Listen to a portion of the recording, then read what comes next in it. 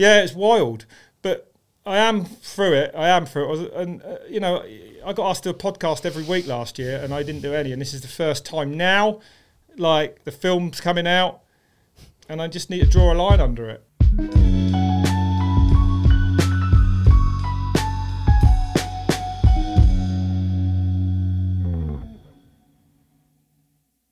Would you want to do your own intro? Oh, I'm Rob. There's not a man. There's not a man. That's right. Rob Warner. I'm Rob. Oh, my arms don't work. Powerful. Thanks for coming, dog. Thanks for having me. Straight out the desert. Thanks. Yeah. Straight out the desert.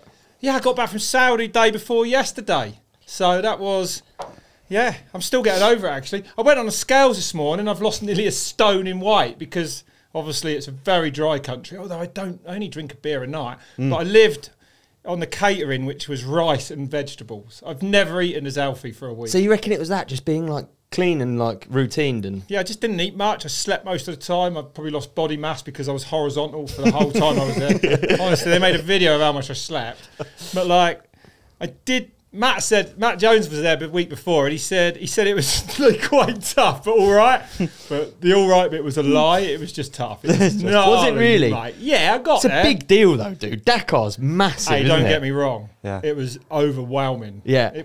So I got there and I went to this lush hotel and I was like, here we go. It's all right. Red Bull Motorsports. They know how to do it. And then I get a text. We pick you up at 5 a.m., which is 3 a.m. UK time, right? And I was not ready for that.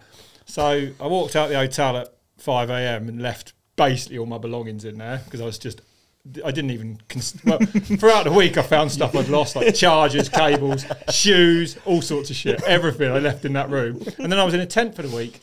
And then... So what sort of tent are we talking? What sort of like tent setup is it? It was a lush tent. Cushy one. It was a massive one. Glamping. I had a bloke who followed me from bivouac to bivouac, and it was only his job to take the tent down, stick it in a pickup, drive 6 hours to the next one, put it up. And he was getting there a bit late, and like bizarrely enough, a couple of mornings, I got out the tent, and he was stood there like full Arab dude in that dish dash gear, 5:30 in the morning. Hello, mate. Taking my tent down. Ready to go. Yeah. Wow. Ready to go. Because he knows he's got a 6 hour drive over sand dunes and to I'd get go to the and get next on a bit. plane. So it was like off to a plane, internal flight every day for an hour. Like so did it feel like the same room every day then? Kind of. So the bivouac moves all over the place every day almost, and it's exactly the same as the last one. Honestly, it was, I can't even...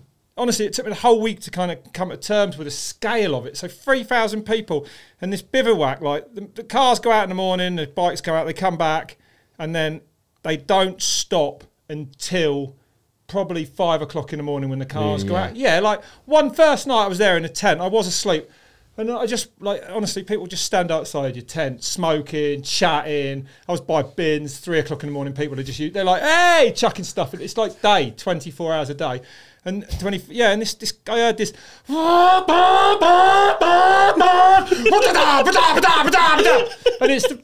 all night mechanics are just testing the cars up and down the desert. It's actually like Mad Max. It's like sleeping on the pit lane of an F1 insane. And then I was scared to put earplugs in because I had to get up at 5. 3 a.m. UK time. So the first 2 nights were tricky. I didn't really sleep much, I don't think. But then I got the earplugs in, made an arrangement with the other presenter that she'd stand outside my tent and run until I got up. So then I had a safety. You had an alarm person. Kind of. That's solid. I needed one. So it's sort of like nomadic existence. It's like it's actually like a travelling circus. Don't get me wrong. Like, it was liberating actually. Like, cause there's no alcohol there or anything. It's a mad week. You know, you got like nothing. A lot of time didn't have phone signal. It was actually without a doubt one of the very maddest things I've ever witnessed and done. Like, and it was amazing. Like, I was wandering around with the drivers looking at the side by sides. I've met Carlos Sainz, senior and junior, but senior. I followed him since Group B days. So I interviewed Carlos Sainz and when he got out of that Audi, and the Audi, when you saw it in the flesh, was like the most unbelievable. It's like a massive Tonka toy. Like, it's they like are a model, mad, aren't they? Yeah, they're like model cars, but on the scale of it's just actually mad. And then the motorcyclists, the motorcyclists leave a bivouac at 3 a.m. Really? Like, Do they actually? What, Yeah. just straight fifth gear and... In the Mali, well, they might have 200 or 300 k to get before they get to this sort of 600 kilometre stage. You don't know about all that really. So, and I said to one of them in the Mali Moto class, which is like honestly a box literally the size of that table, and that's all they have for the week for spares. And they have to come in after riding 300k to get to the stage, 650k through the desert in the special stage, off-road, no roads, just dunes, and then they might do another 200k back. Like honestly, and then they go and put their tent up and work on their bike. What would you put in the box? Just out of interest. As a keen motorcyclist, I'd love to know what, from my experience, gear shifters go. Not in sand. True. There's some rocks Sack about. the gear shifters. I What mean, would you that- put in there? I don't even know. Really. I don't know how they did it. Like a lot of crazy. sleeping gear. But like honestly, I said to mate, don't you fall asleep on the road then in the morning? He was like, yeah, as soon as the sun comes up, he said, and you start seeing it. He said, it's a real, yeah, it's like, it's the maddest thing I've ever seen. Honestly. Did you know anything about it going into it? Like, Well, I followed it like on the telly, like I guess like we all probably have over Yeah. the years. Yeah, You know yeah. what I mean? Yeah, I remember it from. Remember when Harry Vatanen crashed his car in Paris on the prologue when it was Paris Dakar? No. Yeah, and he had to finish the prologue on free wheel. So yeah, I knew. I've always followed it, and then I met Sam Sunderland through Red Bull. Did a show with him, who won it twice now. And he wasn't. Unfortunately, he went out this time with a mechanical. But so I have followed it, yeah, and especially the motorbikes, because I can't actually believe how risky it is for the motorcyclist. Like it's on another level. You've got to be tapped to do it. What are those bikes? They are basically a 450. They are motocross now. bike. That's they new, isn't limited it? That's, yeah, yeah. they limited it, Okay. and they're limited, I think, to 160k. Right. But mate, we had this kid in Tobias Episton. What's his last name? Oh my god, that's bad. This must be but He it won must the be Mali really Moto hard class. with that many people because Yeah. you're covering. There's so many categories, isn't there? Yeah. So how many groups actually are there? There's Mali Moto, motorbike, and then there's side by side. But I think there's two or So that's three like- different categories of that. You got Challenger, so they're different sizes. Are they? Widths, I believe, and stuff. And then there's man, that's Ultimate, amazing. which is Signs and Loeb and all those guys. So they're the F1. They're literally That's the. out of the gate. They're as fast as an F1 car, aren't they? I would They're imagine. absolutely mental. I would There. imagine that Yeah. Audi it was the most unbelievable vehicle I've ever set eyes on. Like honestly, Yeah. it's just like I just stood and stared at it for like half an hour. I couldn't actually get my head around what I was seeing. cool, man. Yeah, it was cool as. And then you got the trucks and all, like the lorries. Yeah. And the lorries are actually play their part on the stages. Like they will get to riders. And I did a big piece on the safety of it and went in the sort of the HQ of it. And like every rider's got their number in green while they're going wow. And then it changes to, I think it's blue if they're stopped. And if it goes red, then They're they out. start. Yeah, then Paris, like, also got it. And they contact this HQ in the bivouac, and then they send a heli. And it happened when I was in there. And then mate was like, you might have to leave now. We've got an incident, and they don't know what it is. So it could be someone, it could be bad. Yeah. And then 5 minutes later, he was like, it's okay now. The helicopter's landed. We've had eyes on it. And yeah, you can carry on. That incident's taken care of. Like they got 15 helicopters in the air. 15 helicopters in the air. I feel like for me it's been on my radar this year mainly because firstly Matt went out there, Matt Jones, and then obviously you were out there. I took over from him. Plus yeah. following Cut a little bit on social media, and I feel like the Dakar has gone all these years without me paying any attention to it. But all of a sudden this year I was like, actually, this looks. It feels like to me it's like the Tour de France. To me, Well, it's like, ASO. once you get into it, you're like, oh wow, like there's loads going on with this, and like Yeah, it's just a world you just don't know anything about. No, that's right. And I didn't. Honestly, you see the cars in the desert, but the machine behind it, and it's organised by ASO who do the Tour de France. Right. So they do that in the Tour. That's it. We met a doctor that works on both and that. Yeah, it's like the French it brought home just how mad the French are. Yeah. Like, honestly, it's their event, and it's just like who on earth goes? This is all right. And all the trucks there, and all the bikes and everything is shipped from, I mean, I don't know where about from America, but you basically drive all your stuff down to Barcelona in November, and they own a container ship, and all these cars go on there, and everything, bikes go on there, and you get it out in the desert. So everything there was Euro plated, and then they drive it all back to a port there, like Riyadh or something, and off they go again. It was like, How much work did you put in before going, like to figure out? You're meeting all these people. none, Okay. none, but it was supposed to be that way actually. Okay. Like I spoke to Scott from Cut, and he was like, "Yeah, I was." So it's always quite difficult. Not difficult, but different, because normally I'm used to hosting. But I was a guest on this one, which I like. It's fun. I love it. It's great. But they actually asked me not. I said I'll start research. He said no. Ask the questions on air and find out on air. And you know, that way you can probably relate to a viewer a bit more.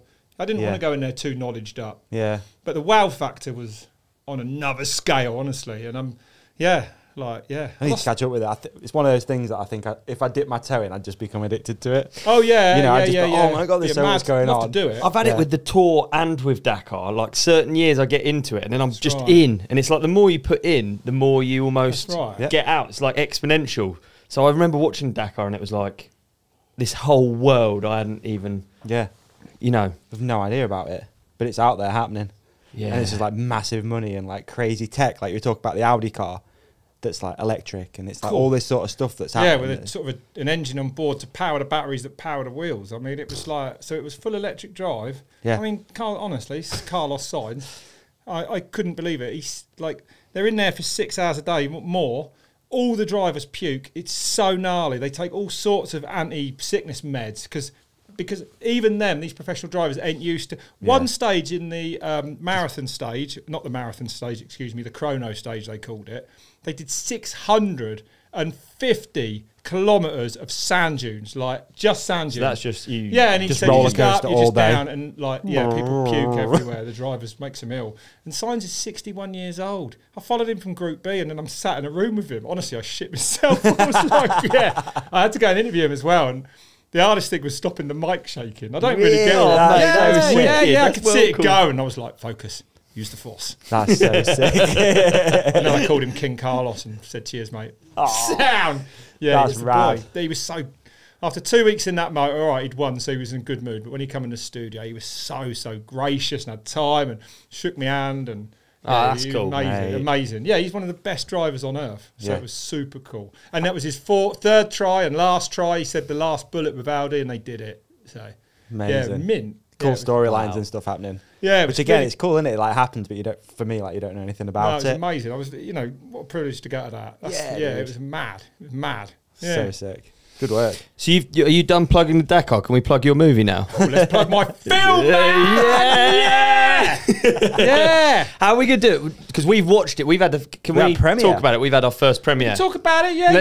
We won't do spoilers. No spoilers, mate. No spoilers. You got to go watch it. You've seen it. You know what it's about. It's a bit different. I feel like we should go over what it's approximately about without giving anything away. Do you think you could do that? Yeah. Yeah. You reckon? Yeah.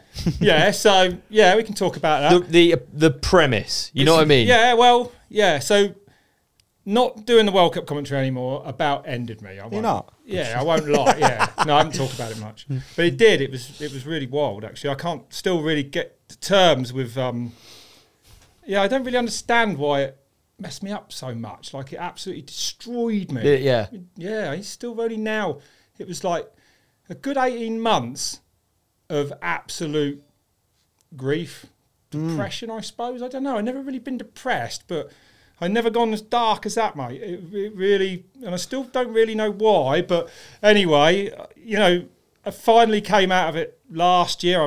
I knew we were going to be doing Beyond the Line, so I made myself go to some World Cups because I knew I needed to level up, as I wasn't going to be able to operate and present. Like it was dark. So what did going to World Cups look like when you were going to World Cups? Like Fort William, for instance. Yeah, what were you doing at the World Cup? Yeah, I did. That's why I asked, to be honest. I wasn't in a good place. No. Did you? Yeah, you could say that's fair enough. Yeah. But I had to go, and that was the start of me recovering a little bit, actually. I didn't want to go there. Were you reluctant to go, though? Huh? Were you reluctant to go? Oh, mate, it took everything. I had to go there, and then I acted weirder than I've ever acted. When the finals were on, I went and sat on my own so I could hear the results in the woods on my own. I just sat in the woods on my own listening to the results. I couldn't... and obviously the whole time into it, like the year before, or when was it, 2022, that last year of, that's when I started to have like a breakdown probably. And it was, I can remember, like, we got the news, that was one thing. And then as the season went on, like obviously I was running out of races to commentate on, and I love commentating on mountain bike races because it's literally the only thing in life that I've ever been good at, right? That's how I see it, literally. So, and then in Andorra, actually, but we had to go live with a pre-show because there was a change just before it. Fluker had just pulled out or something. And they were like, right, I'm going to do the pre-show again, change it. And we nailed it. We nailed this pre-show live, like minutes to go before we went into the commentary. And then afterwards, and I'll tell you this now, right? This is how Bart is probably one of my best friends. And I've never spoke to him since this all went down. Like, really, yeah. I didn't speak to no one, mate. I fallen out with Martin Ashton because he works for GMBN. I fell out with everyone. You know, bad. I've apologised to Martin now the other day, but probably them people will never be the same with me again. But I was, you know, for want of a better word, I was absolutely fucked. I didn't get out of bed for 2 weeks, mate. I was like, yeah. I cried every day. I was angry. It was like grief. At one point, mate, I speak to this professor, Professor Copeland. I don't think he'll mind me saying that. Like, and it came about because I had a good commentary once, and I said to him, I want to reenact that, and he helped me. He's a sports psychologist, not a shrink. Not that I've ever spoke to a shrink, but I speak to him, and it took me probably months before I even rung him, and I was like, I'm in the shit here, mate. I'm really in the shit here, actually. And then he said, write down all your positive things for like a week, and I couldn't write anything down, except I went out in the garden and saw a leaf had grown on this fucking olive tree that I got. And that was the only, because it had been a bad winter frost-wise, and that was the only thing I could think of that was a positive thing. So I was pretty done. And I still can't really put a finger on it why, but it was my life, really. I suppose 30 years on that tour, and I never really performed as a mountain bike racer, and I'll tell you why in a little bit, probably. But like, you know, I don't know. It was just ripped out from under our feet. It was me. I did it for 12 years with Red Bull. Red Bull took me on as this, you know, after Freecaster. They took a massive chance on me, really. They did. I'm fucking loose as. Like, especially those days. Yeah, I was out of control. Like, I'd been all the way through my mountain bike career and all the way through everything I've ever done. School, college. I never had a job. I had jobs. I got fired from everyone. I got kicked out of school. So that, you know, it was a massive thing to be professional, to learn, and very hard to learn how to be a commentator, and then to do my bollocks on it, you know, absolutely put everything into it. Yeah, I can see why it killed me a bit, because I almost thought that nothing will ever compare to that commentary again, and that might be true at the moment. Nothing's quite as good as commentating on a World Cup yet, but we're coming back with Sedo Abajo and like hard lines coming. But, you know, the World Cup, I was a part of that as a rider, so it is special to me, and I loved all the stats, and I loved it all. I loved it. I loved going in the commentary and broadcast, and I didn't love it. I hated making the transition from Freecaster to being a professional commentator. It took me years and thousands of pounds spent by Red Bull with like Gary Bloom. You know, it was the gnarliest thing ever. So I guess through all that, it's quite easy to see why it's like a big part of your own identity, I guess, how you see yourself. Yeah, I think so. Like people, it was an obsession for me, for sure. Yeah. You know, but was there like an opportunity to fight back at all? You know, like obviously you said you got the news of like, okay, it's transitioning to a different broadcast group, however you want to put it. Was there an opportunity there where you were like, whoa, hang on, I can carry on, or was it almost like really. rug pulled, almost like, no, this is it. It's done. It was. So when we found out, it was literally like the rug had been pulled out. I think I don't really like to talk on behalf of Red Bull, but for me it was like, has that really happened? But it didn't sink in at the time. And then, you know, like, well, that's what I was talking about. We did that pre-show live, and then Bart, after the show, Bart said, it made me cry to say it.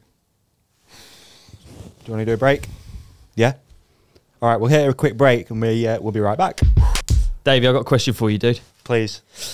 I've broken my hand, I've broken my arm. I don't want to make this about me, but I do want to be back on my bike as soon as possible. Okay. So what's the question? You got any tips? I want to be back amongst it, dude. Yeah, okay. I've got a couple of tips for you. Now, obviously, you want to be giving your body the ultimate opportunity to heal. Okay, how would you do that, though? Okay, you want to be putting good stuff into it.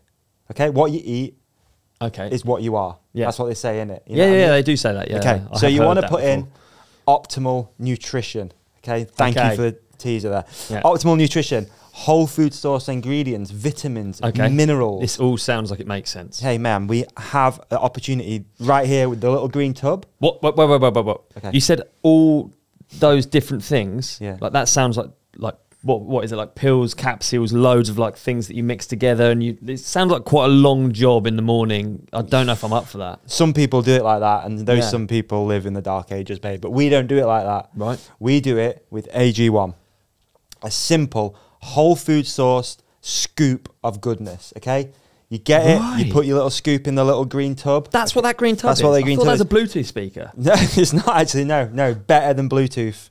No way. Way better than Bluetooth. Yeah. So you basically, man, it's simple. All you have to do is have a scoop in the morning. Best taken on an empty stomach. All right. Well, you just scoop it straight into your mouth. Well, you can scoop it straight into your mouth if you want to do it like that. If you want to raw dog it, or you can just put it into some water. Okay, swirl it around. Right, that makes more sense now. Yeah, okay. I've been known to do it like that a few times though. Just dry. Scoop and then flush just it take straight a deep down. breath. Yeah, and just don't breathe out.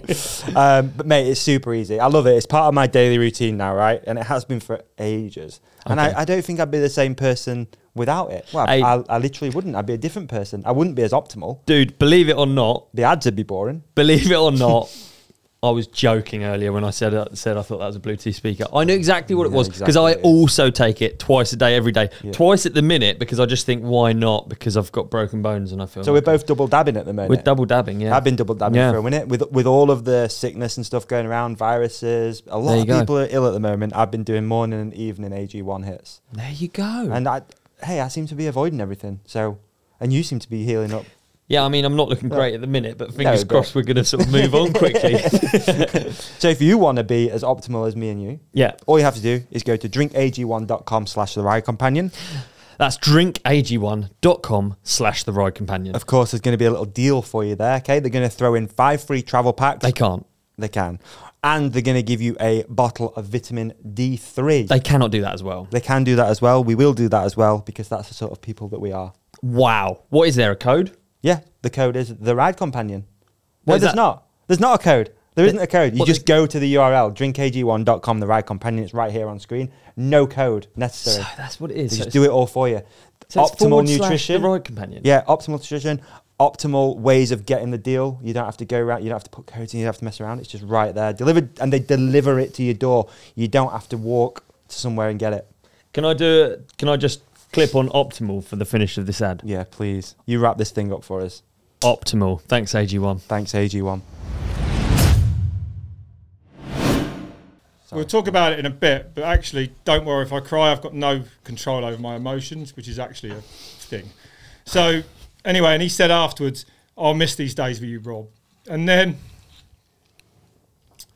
I ended up that night walking down the high street in Andorra with all the I went shopping to take my mind off things. I was just walking down the streets, people everywhere. I just started crying, mate. It was like fucking tears coming out my eyes. I was like, what is going on here? Like, whoa, whoa, whoa. And that was the start of me breaking down. And I don't really know how I got through them commentaries, but I loved it so much that I did, and I didn't let it slip. I did one in Monson and cross country because I put so much into, like, Finn won the day before, and I knew it was probably like the last swan song, so I went big on it. It was cool. But yeah, so that was the start of it, and then limped through them commentaries. And also, it wasn't like, and it was hard for everyone. I worked really closely with Chris on this series, you know, and Chris Tritch, my boss. And without him, it would never have been what it was. Like he has insane, like, production values that I love. I always went, I was desperate to do a perfect broadcast. I reckon I came close in Leogang once. I did, because it was, short track and quite an easy sort of track to commentate. Okay. Yeah, I had all these obsessions with it. But me and Tritch actually, a few months afterwards, said something that I won't say here, but just really... Yeah. Mate, it sounds like you've had amazing people around you as well. That's the thing. Exactly. It's not like the commentary is it, but it's all of it, isn't it? It's like the whole experience for all those years. Like. And then we had Jamie come in with, who's this fella who was just, for the last 3 or 4 years of it, he was, for a start, he was English and just so much fun. But he was just incredible, like a genius with words, a genius with, like, creativity and making just out of the air. He's like, right, you do this, you do that, and he was So I had amazing people around me to do it. And obviously when you've got amazing people around you, you know you've got to be amazing, right? And I'm difficult as fuck to work with, right? I'm a pain in the arse. And Red Bull put up with all that. You know, I ain't easy, man. I was late today. I'm late for everything. I'm all over the place. So for them to stand by me not being an arse kisser, I don't reach out to people. I knew that I had to be basically my work ethic is just to be the best I can be and hopefully, you know, be really good. Because this is the only way I'm going to hold on to this job that I love so much. So that was almost the motivation to do it as well as I did it, which was definitely to the best of my ability. I think a lot of it gets lost because the whole broadcast was so slick. I think the amount of work, it all seemed natural. It was slick because of the work. Yeah. But because it seemed natural, which is probably a lot down to you and your style or whatever, but I think probably people don't realise maybe quite how... I tell you what, someone asked me if I would ever want to do it. And I absolutely, I know how much goes in. Well, I know how much I think goes in, and it's not.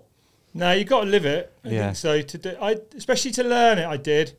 Like I'd go off on tangents in like research and commentary, which is pretty easy to do. And you know, you'd find a rider from there, and who's that? And then you'd go on Roots and Rain, and that'd lead you down another rabbit hole. Yeah. And sometimes before a broadcast, I'd easily stay up till 2 a.m. doing notes, right? And I'd have a note on everyone who's in that final, which was the top 30 men or whatever, which, you know, and top 15 women, wasn't it? So, or top 10 women. But I would always, there's always some people in there you never knew, but I'd always make sure I have something on them. I don't know. But in the end, I was like, it was wearing me out a bit, and I'd noticed it the next day. So when I got on top of it, then I'd always have a rule to try and stop by 10, 11 o'clock at night. Otherwise it would affect the broadcast. But yeah, I was all in. It was the hardest thing, mate. I had a bloke called Gary Bloom, like I said, and to work with him and have him I'd come out of Freecaster thinking I was the absolute nuts at commentary, right? Like I was drunk, all the fans loved me. I came out with the most outrageous one-liners that would get me arrested now. Like the stuff I said was insane, but people loved it, and that was the start of it. It's unbelievable that Red Bull took me on it, actually, when I look back. It was a different time, but like, you know, and do you know what? I've hopefully always worked for Red Bull now because it's the only place I've ever fitted in. Yeah. And it's because they're very direct and I like that. You know, it works for the way I work. So, but and of course that last year, those races as well, like everyone, it was overwhelming, the comments. And on site, I couldn't move without people coming up to me. I couldn't move without people coming up to me. It won't be the same without you, Rob. It ain't going to be the same. And each time, and that happened, like, I can't even explain. Yeah. That's all I heard. A bloke was crying. In America, a bloke cried. He was like, I've seen this before, we're going to miss you and all this shit, you know. And, like, it took its toll on me. It did. It fucking tore a little piece of me away each time until basically there was nothing left. Yeah. And in Val de Sole, I did finish the commentary, and the next morning I come out of the hotel and this bloke heard me talking to someone who wanted an autograph or something. And he was like, are you Rob Ward? And I was like, yeah. And he was like, oh, my kid loves you. And I thought, well, you don't know who I am, mate. And for the first time ever, he goes, I'm going to go and get my kid. And I was so dumb. I was absolutely done. I had to get in my car, and I just walked, mate. I got in my car and went. I didn't even wait. And that, you know, I wouldn't do that, but that's how. Yeah. And then I come home, and then that winter was, whew, that was a heavy winter, mate. And I don't suffer depression, right? I don't think I've ever been depressed in my life, honestly. And I don't even know if it was depression. It was like grief. But I couldn't get over it. It went on for 18 months. Like it did, until I went to Fort William. And then, even last year, and I went to Ligier and we did a bit of work there. And these things started to help me come back a bit. But I was rinsed. I was absolutely destroyed. In what way? Just like... Empty. Would you watch any of the, for instance, any of the broadcasts? No, I can't. Well, I can't even. No. Really? Yeah. No, and now I can't listen to. Which is a bad, because for Beyond the Line, I do need to be on top of it a bit, and I probably will again. But sometimes I follow, the UCI Mountain Bike World Cup Instagram, but then I have to turn it off because it'll ruin my day a bit. Right. And that's nothing against who's doing it now. It's because I ain't doing it in my mind. You know. Yeah. So, it was brutal. It was brutal, and that ain't just me that's gone through it. I know that, people at work don't talk about it, but I know that a lot of people went through it like I did. Yeah, a lot Mate, of when you people start I work putting really into closely perspective with. like that, Yeah, it was with, hours, like, man. the We people did it. and like all that research, like all that time, and then it just stops. Mate, there's no It was wonder the only you've thing struggled. I've ever done that I was good Yeah. at, you know, and it was, you know, and actually it's hard for me to even sit here and say, yeah, I was a pretty good commentator, like, but I know I was because people say it, but like, you know, yeah, I don't know. It was just, I was all in on it. It was an obsession. I loved it, and it's gone. But then, you know, I've got other things coming now, but yeah. But Mate, it's super unique thing to go through that not many people can relate to. I think we can all relate to the fact that it's not the same, right? Without you, we can all relate to that, but to like, you know, for you obviously to feel like you got a sport on your back at that point and like, oh man. Yeah, a little bit like that. And all, that, you know, I guess you're probably like a little bit of like guilt, a little, not guilt, but like you feel like it's not going to be the same without you. I don't know. It's hard to. Yeah, it's hard. I mean, what you'd be going through your head. I loved it, and obviously I'd raced it. Remember, it was my career. I'm a motorcycle rider, though. Really, I am. I mean, you know, that's what I totally sort of see myself as. Really, which is a bit weird as well, because I'm much more successful at mountain biking, much more. But all my skills came from motorbike. For the first 20 years of my life, it wasn't mountain bikes. I just rode motorbikes. Yeah, and you know, so yeah, it's wild. But I am through it. And, you know, I got asked to do a podcast every week last year, and I didn't do any. And this is the first time now, like, the film's coming out, and I just need to draw a line under it. The film's film's the end of it. Yeah. Hopefully, yeah. Yeah. Ad break. Oh, Okay. dude. It's the ad break, right? Yeah. What's better when you do the ad break than having the product here with you? Nothing. Nothing is better than that, and we don't have it, and I'm really annoyed because it's one of my favourite products to do ads for. Also one of mine. What I thought, though, a way of getting around it is that maybe I could make the noise and you guess what it is. Okay. It's novel, it's amusing, this is a good idea. Play a long game for our listeners. Are you up for it? And viewers. Yeah, I'll give it a shot. I'm going to try and do the noise. I'm quite good at noises, actually. I'm known for being fairly good at noises, I think. Human beatbox, some people call it. Yeah. Okay.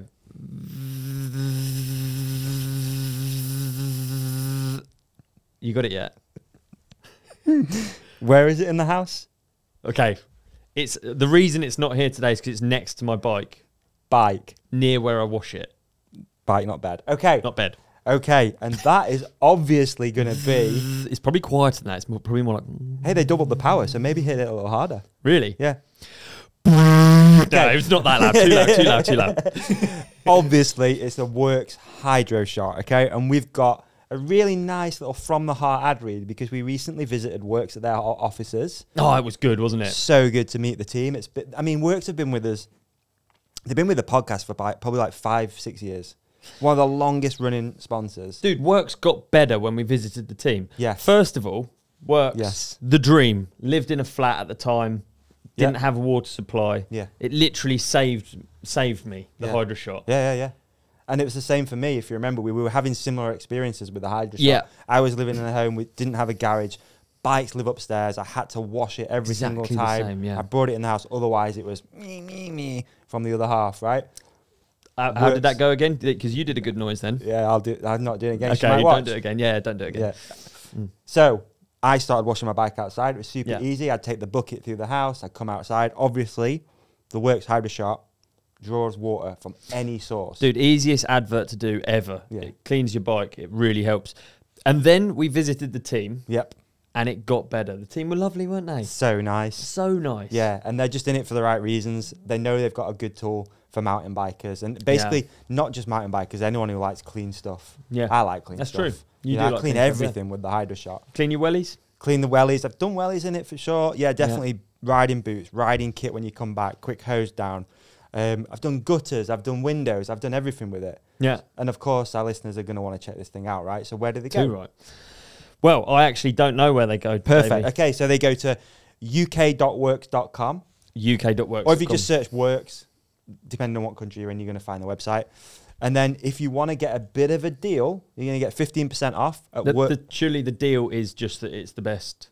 The deal is us telling you about the best product, but that isn't the deal because there's a bit of an there's add-on more to the deal. Yeah. You didn't tell me this. Yeah, okay. So you can head to works.com or uk.works.com, your local Works website. Works website. Yeah. And enter the code The Ride Companion. You're going to get yourself a whopping 15% off anything and everything on site. That's drills, that's lawnmowers, that's Well, it doesn't just work for the hydro shop. It's everything, dude, on site. So you mean I've got the chainsaw as well. I do some track building with. Yeah. That's also included. Yeah, and you got the PowerShare battery, haven't you? So you can swap that between all the different tools and stuff. I've got the PowerShare battery in my Hoover as well. I've got the Works Hoover as well. Same. I've got that. And you've got the cool box as well.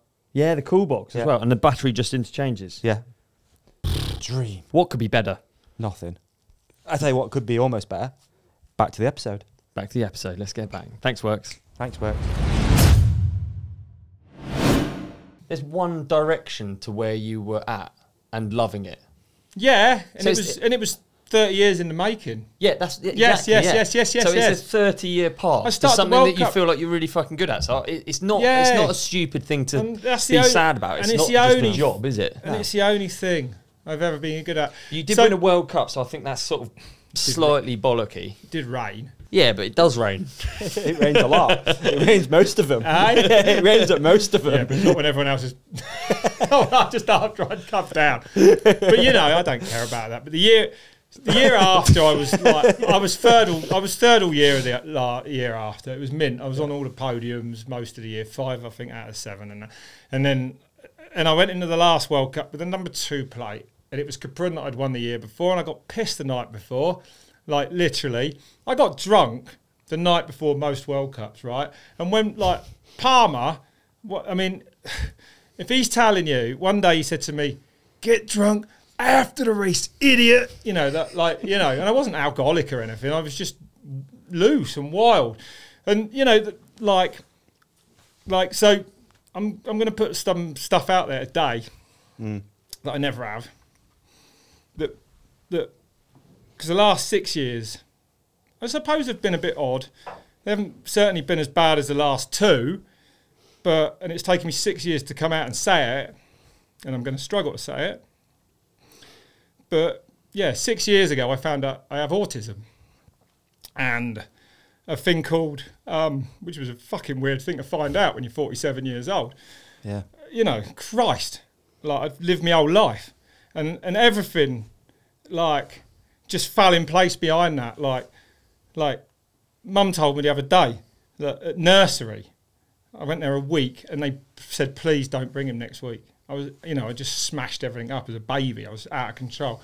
Primary school, I just remember just being out of control and taking poos in the swimming pool and like working outside the headmaster's desk, sat next to the headmaster's desk, and I used to break pens with pressure, like, I was out of control. And then secondary school, I was in naughty class.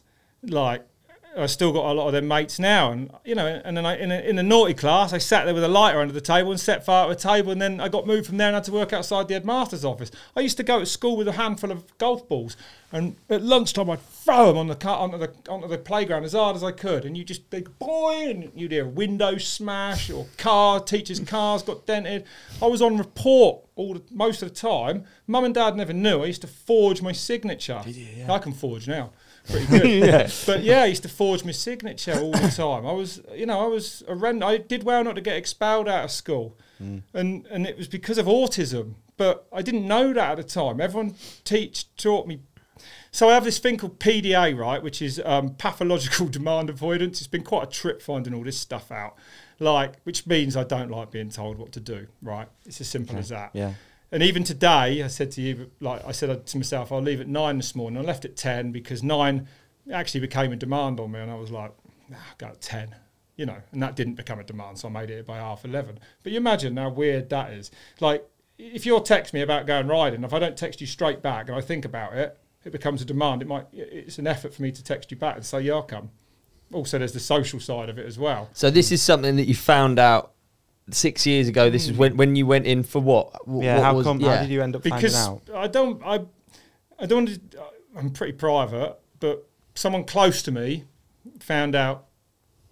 A lot of people are going to find out like this because kids now get at school, it gets picked up easier. Yeah. And then I started to see it a bit, and I was like, I ain't got that, have I? And then I was like, I read a bit online, autistic sort of things, and I was like, yeah, I notice every number plate when I'm driving a car. I read every number plate that goes by, and like it says things like routes are different, like routes important, like routine. I was like, I ain't got a routine. And then I was like, I do drive to Enley every day for a bacon sandwich, and on the way home it's quite a decision whether I go left or right, up this way or this way, up this valley. And it started to dawn on me, and actually then other things happened as well, and then, like I said, I thought I was really stupid, right? And this leads into the commentary, right? So I thought I was thick, I acted thick. A lot of them kids around me that I was mates with at school ended up on substances, like loads of them do. Loads of them end up in prison, like, you know, naughty kids. I had good parents, luckily, and like I had an interest, more than anything, I had an interest of motorcycle trials. Yeah. And so I got kicked out of school, secondary school. Mum and Dad made me go to college. I lasted 2 months at Enley College and got kicked out of there because I didn't turn up, because I was only interested in riding motorbikes. Dad made me get an apprenticeship at And then Dad said, right, I'm not buying you any more motorbikes, finished with you, you know, you're naughty, you're out of control. The rows I'd have. A trial once, I tried to load my bike on the back of the car on a trailer, and I went in temper, and I let it go, man. It went off the trailer and up the back of the car. Like, I was out of control. I was wild. And then so I wanted a new trials bike because that was my obsession. And he said, you're going to do an apprenticeship at Rover. I've worked in a factory all my life, you know, and he actually, bless Dad, he thought it was a good living, you know, and it was a good living in the bloody 60s or whatever. Yeah. But I was not interested in earning 200 quid a week on a production line.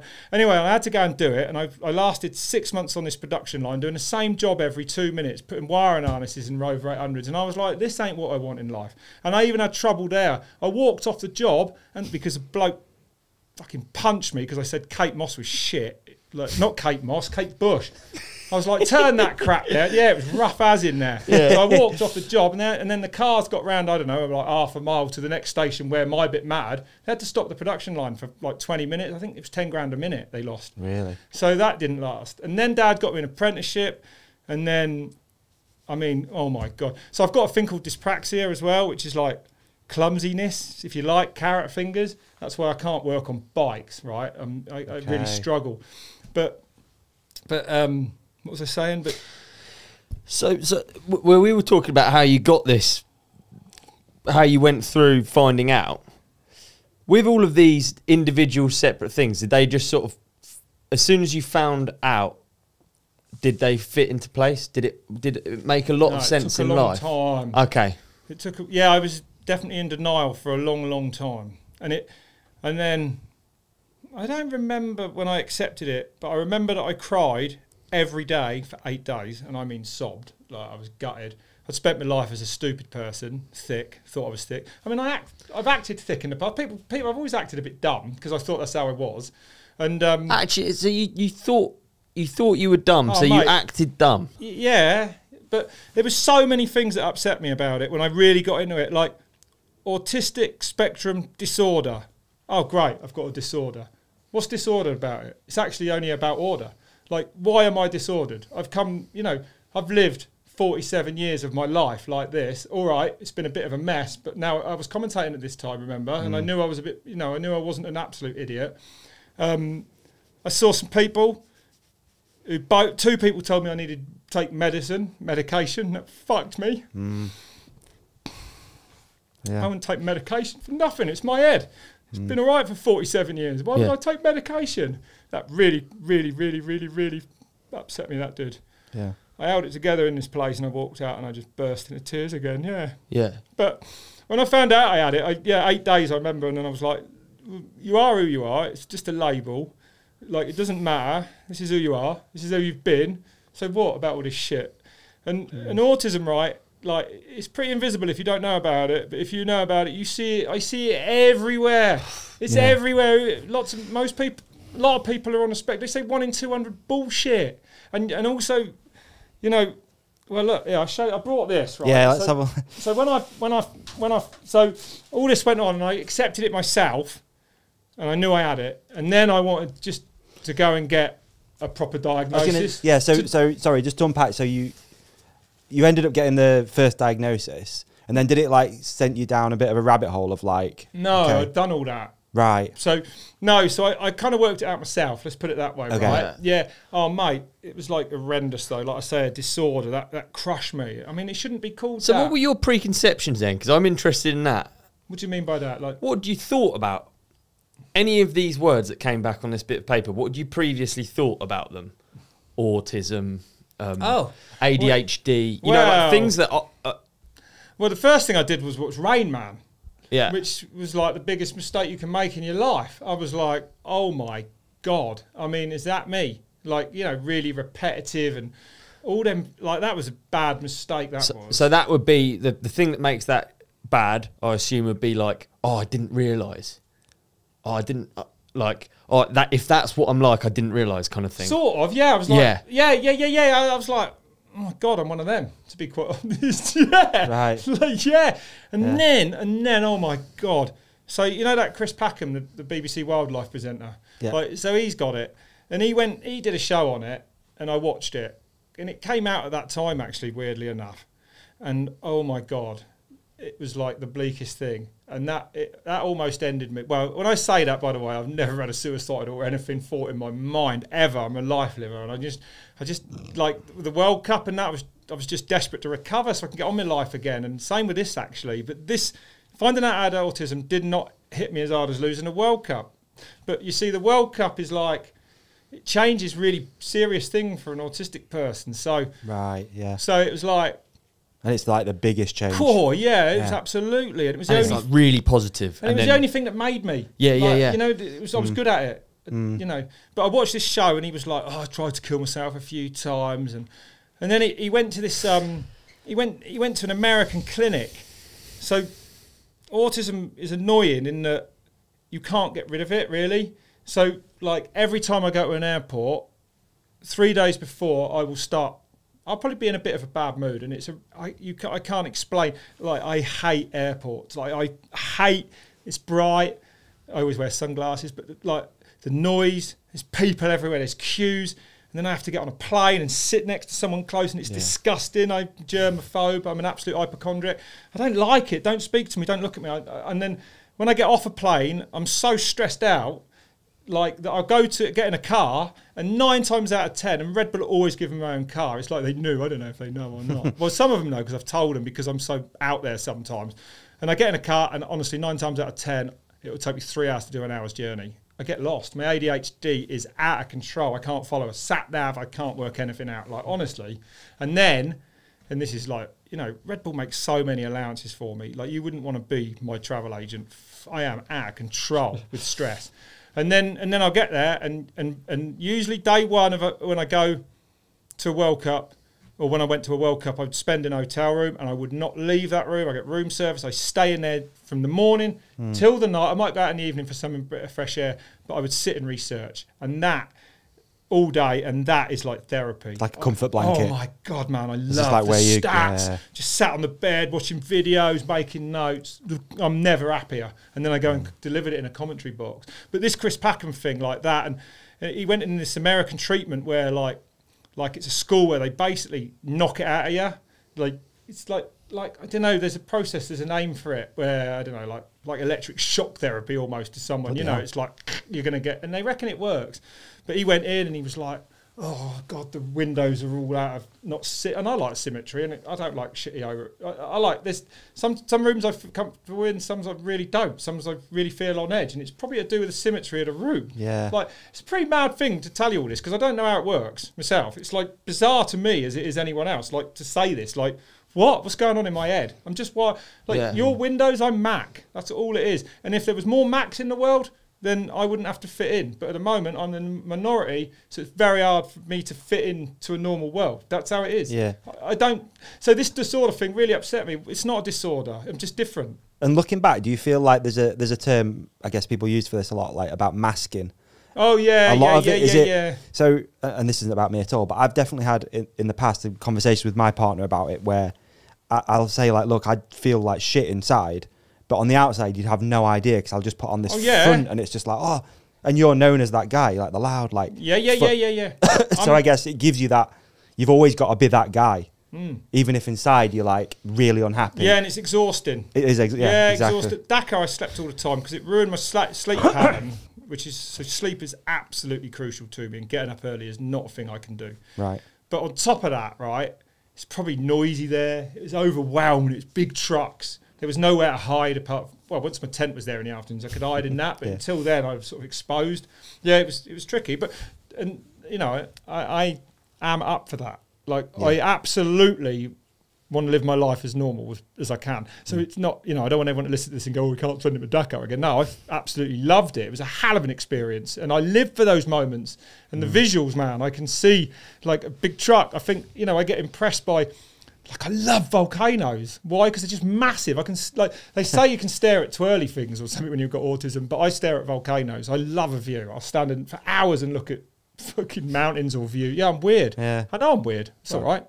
Well, I am weird. I got autism. For where you like to spend your time. I got autism, and then yeah, exactly. And then you know, I've also got this pathological demand avoidance, right? Which they're trying to change to persistent drive for autonomy, right? Now, 96% of kids who've got that don't go to school. I did 15, 16 years of school. I tried to be employed and all that, right? And I wondered, like. If this Packham thing that nearly ended me, like, I think I don't like it. I mean, it's his own personal take on it, but it was not. Why is it so negative? It's not negative. What was his take? No. What was the? He tried to kill himself a couple of times. He had a relationship with a kestrel. It was so bleak. Not a relationship with a kestrel. Fucking hell. No. Sounds feathery.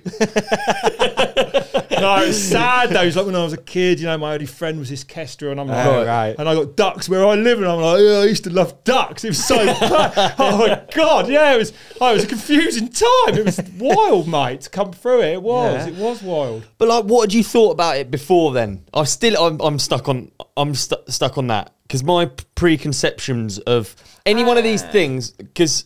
You mean, what do I think of not? Well, I thought people with autism would walk round and round in circles. They're amazing with numbers. It's Rain Man. That was my take on it. How about this? What's normal then? What's normal? Because I think about normal. I think about these things quite a bit, I'll be honest. What's normal then? Because I know what I think normal is, or what I think, or when I don't feel normal, I know what that is, if you know what I mean. So, do you know what... I feel where you felt different, what is it?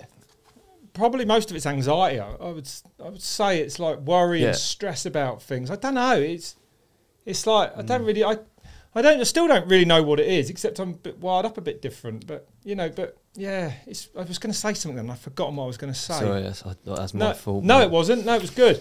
But like we were talking about preconceptions. About what you'd previously thought. Because with things that get thrown around, ADHD, for instance. Well, I got that. My ADHD is absolutely... I would say that's almost more, perhaps stronger in me than autism. I don't know. Yeah. But so autism will sort of make you anxious and lock you down, I think, and like keep you out, like make you really suppressed, almost quiet, shy. You don't really want to know people. People are too much. People are weird. People are the biggest problem in my life. You can count my friends on one hand. I ain't got many, and I never ring any of them ever. I never ring anyone ever. I just get on with my daily routine, which is weird. But God, what was I going to say? ADHD. Yeah, so my ADHD and the PDA. So the hyperactivity. I think it kind of brings me out of the autism, and the PDA also brings me out of the autism in a way it battles it, right? So like PDA, an absolute fact with it is demand avoidance, but if the reward's big enough, then demand goes. Because I guess it's not a demand. I want to do it. Yeah. And actually... I'm on the wedge, man. and actually, I get paid well at Red Bull. I'm not lying about that. And that's probably a reason as well. But also they're German. They're very structured. They're very direct. Like, forget these people. Nah, forget it. I don't like working with Brits. I like working with direct Germans because it's harsh and they tell you what it is.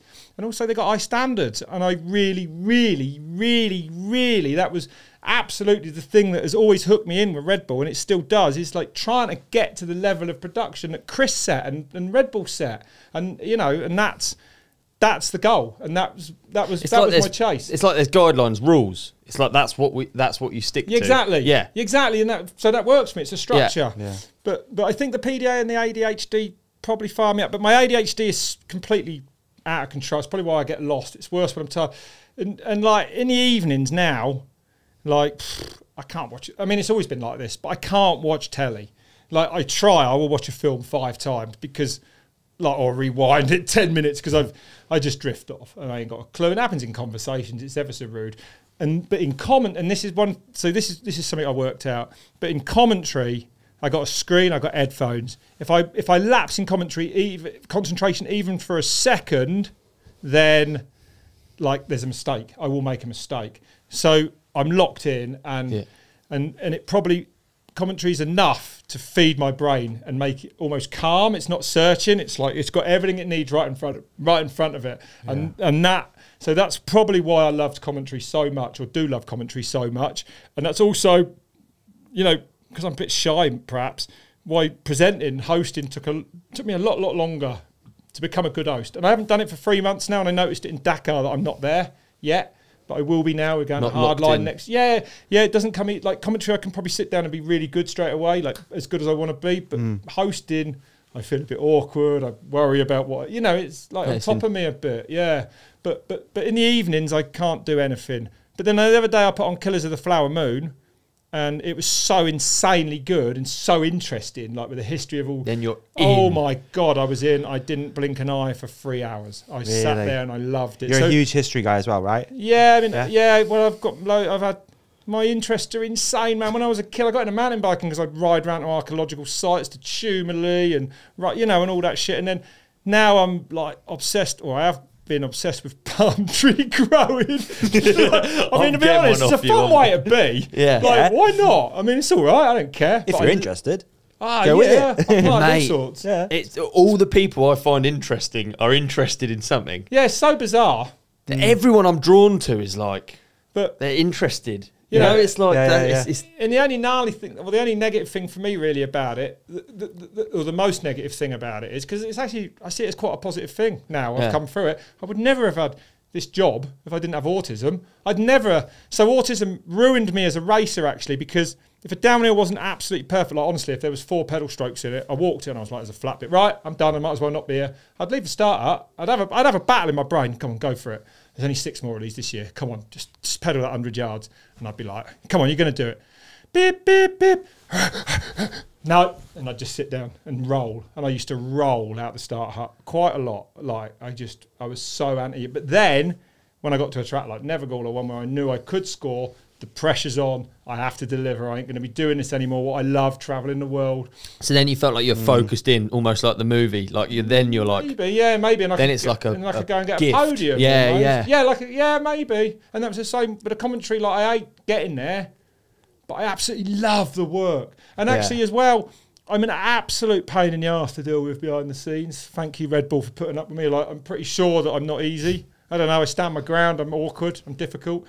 But once I'm there, I'm so happy and I love the structure and I've got so much to go at that I'm content and I work hard. I can work really hard I can work hard for hours and hours, no problem. I can go all night as long as I don't have to get up because that'll kill me. But I can work all night and I love it and that's fine with me. So it works like therapeutic to me, you know. It's like But I'd like in the evenings, that's the only gnarly bit, is like you're trying to watch telly or something and it's like my head's noisy. It's like it doesn't stop. It's like there's never my head's never peaceful ever, from the minute I wake up. I woke up at 5:30 this morning because I was coming here to do this, and this is massive. For me to come on here and say all this is like, it's appreciated, man. Well, I don't appreciate it. I appreciate you having me on here to say it. It's me, but it's been, like I say, it's been a weird 6 years. A lot of people think I'm weird, no doubt. I am in the way I go about, and I want people to know why.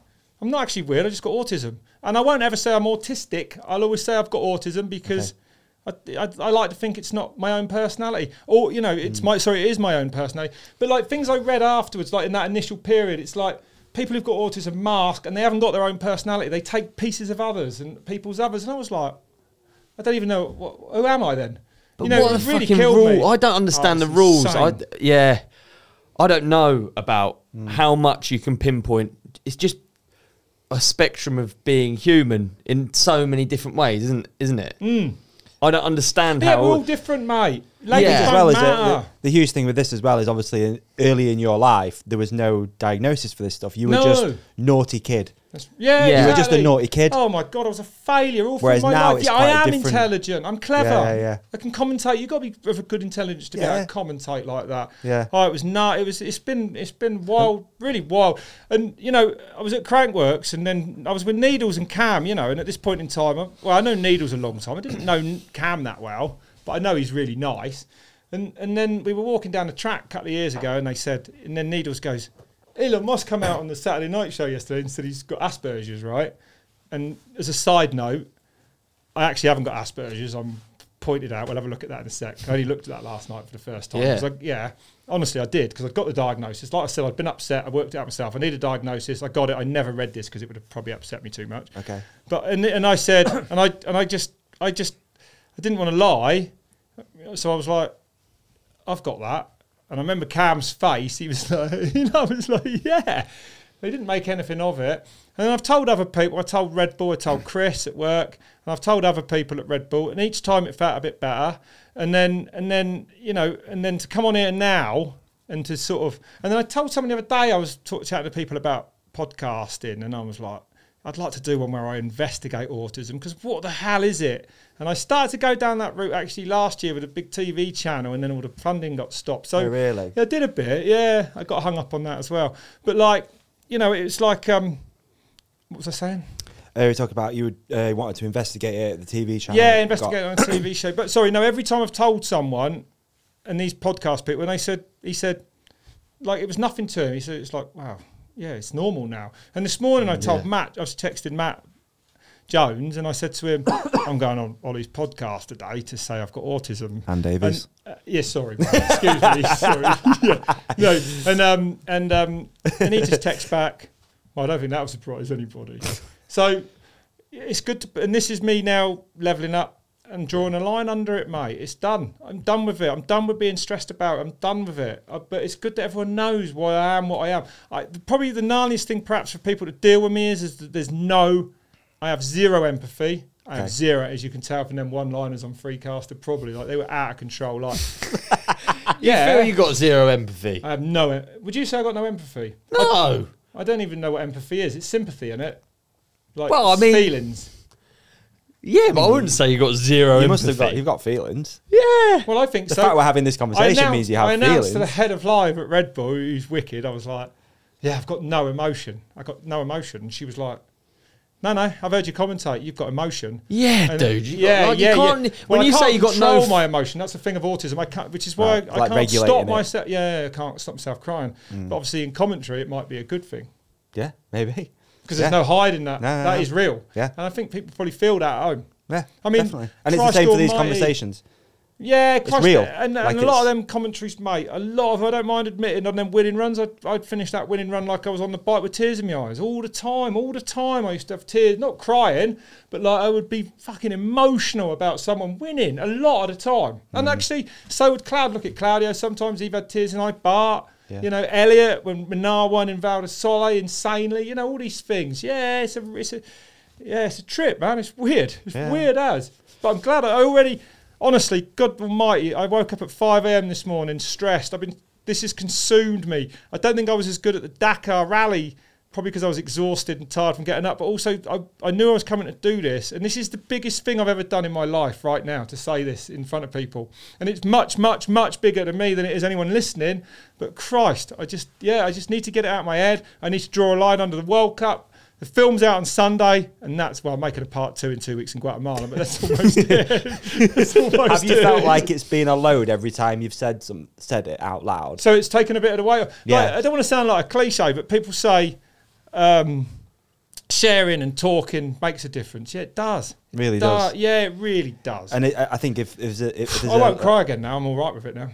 No, but they do say that, right? Of like talking about stuff, and especially with men's mental health.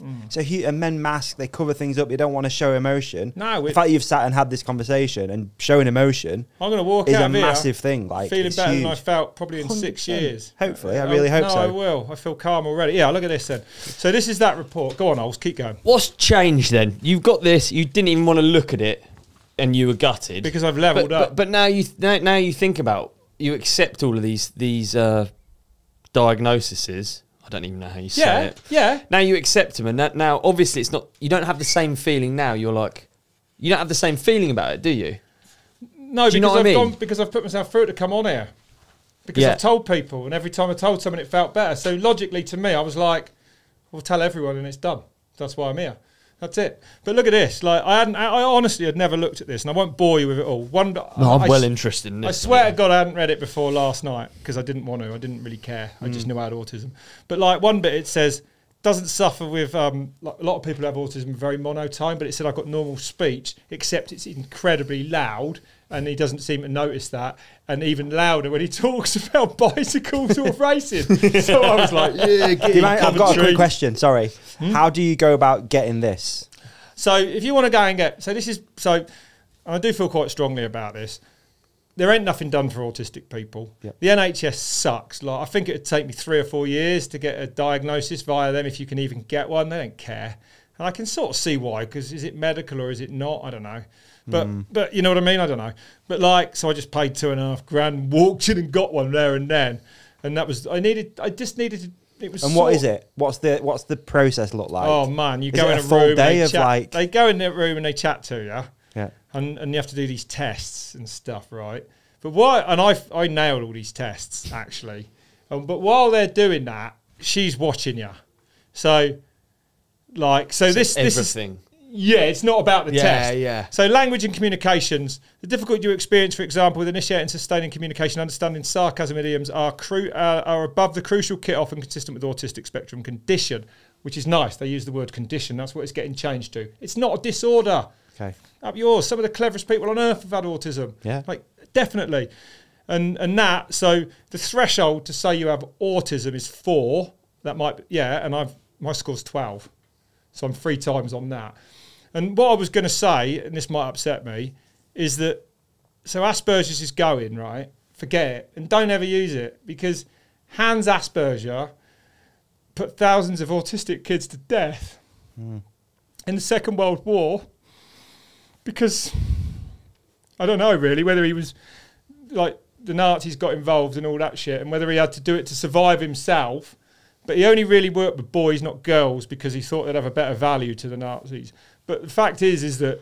I didn't know that. Yeah, so you won't ever hear me say that. But there's no argument. His station or whatever it was, I can't remember the name of it, in Germany, he fucking put thousands of kids out in the cold and let them perish and die. And that hits me pretty hard. Yeah. Social relatedness, your difficulties with recognising facial cues, recognising and regulating emotions, and forming and maintaining social relationship are way above it. The threshold's 31. My social relatedness score was 80, so nearly 3 times that. Sensory and motor, and this is probably like the dyspraxia thing. So I'm clumsy. So I walked in a production room like a couple of years ago, and it was all people I didn't know, and that's the worst thing, like saying hello to people. Like they're saying goodbye to the Dakar crew. Oh my God, I was dreading it. The people hugging and like, see, it's been amazing. I'm like, stood back, fucking, then I just going with the knucking the women. You know, they're all hugging. I'm like, no, I don't want to hug anyone. It's weird as, man. Don't touch me. But that dyspraxia is a thing. But yeah, I went in a production room and I literally saw my chair and then there was people everywhere and I spun around. I was like, hello. And it's too much. It's too much. My head's going. I'm like, I don't really, I'm like, whoa, I'm dealing with a social situation. I sat down and missed the chair, man. Like, and that's in front of all the bosses. That's in front of all these people for Sunset and Vine. I sat, I pushed straight on my arse on the floor, and everyone is looking at me like, "Is he drunk? What the fuck's going on here?" Yeah. So this is why I got to say it. But so that threshold 16. I'm 29. Circumscribed interests threshold's 15. I'm only 18 on that. But what does that mean? Your need for structure and routine and the nature and intensity of your circumscribed interest are above the clinical cutoff and consistent with ASC.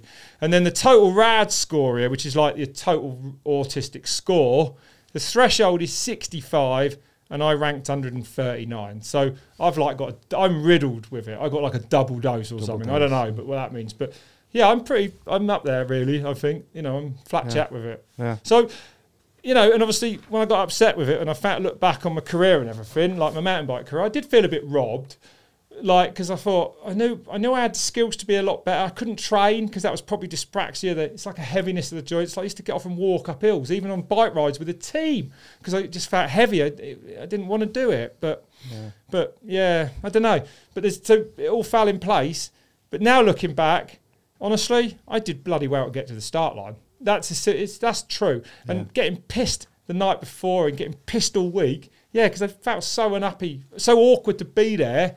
I needed that. Yeah. And honestly, working for Red Bull's been the best thing because I don't do that anymore. I don't drink. I don't do anything. It's like, so that's what's dragged me. It's really been life-changing for me.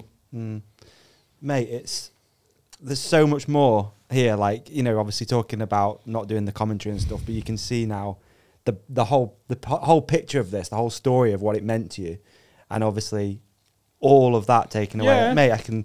And I ain't really over it completely. No, I think it's going to be really hard to. So it is like, it's probably easier to sort of compare it to like losing a family, and grief. That's honestly, it's like grief. Honestly, exactly what it felt like. Yeah. Like I think that's what it was. Yeah, I can't explain it. No. I still can't explain it. But when I put the autism in it, a bit I can, because like the change and things like that. I don't know. It was an obsession. It was a massive change in my life. I've been on that tour for 30 years, but yeah, man. Yeah. Beat me up. It ended me for a bit. I didn't function for quite a while there, for months and months and months. I didn't get up out of bed in the morning, man. I just lay there, dead. I was done. I had no interest in getting up. I didn't have no interest in putting the telly on. I just lay there. It was bad. I mean, for me, it was really bad. I'm a life liver, man. I fucking live my life, wore my body out riding bikes. Yeah. I'm knackered. But yeah, that's how it is. Weird. Very hard to explain. And thank God today I've drawn a line under it a bit. Yeah. Honestly, this is great. Speaking of lines under it, the film. Hey? We kind of started talking about the film, and I don't think we've actually spoke about the film. Let's get back to There you go, went off on a bit of a tangent there. Pretty typical of what I might do with the ASD. It's true. Oh, actually, just to quickly with that, does that also, this diagnosis, you've paid your money, you've gone in, they've got the diagnosis. Does that then also go through all of the other things we've talked about, PDA? No, I went to see someone else a bit then.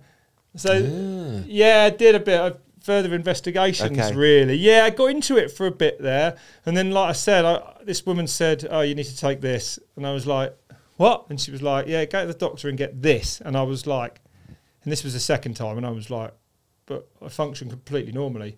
I get in trouble with the police. Yeah. I work within the realms of reality. Maybe only just. And I am edgy. Like, there's certain things with it, like I don't give a shit about the consequence of anything, really, and that's a fact with it as well. Like, which is why I was risky in commentary, and I still am. But Red Bull's like reined all that in, man. You ain't gonna be there if you're unprofessional. They ain't putting up with that. Yeah. So it's really taught me. It's definitely made me a better person in life. It has, much better. Yeah. Because I know that I'll be gone if I don't. Yeah. So and I love it. I love it.